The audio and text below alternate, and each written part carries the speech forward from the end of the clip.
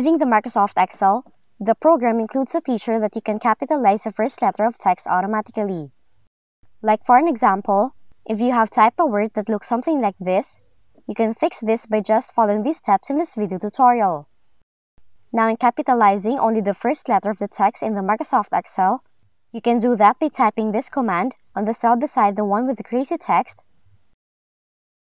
Then add the cell reference of the cell you want to change inside the parentheses. Then press Enter. After that, the command will convert the text string into proper case. And to fill down the formula easily in the new column, you can just select the last cell, and then click and drag the small black square that appears in the lower right corner of the cell.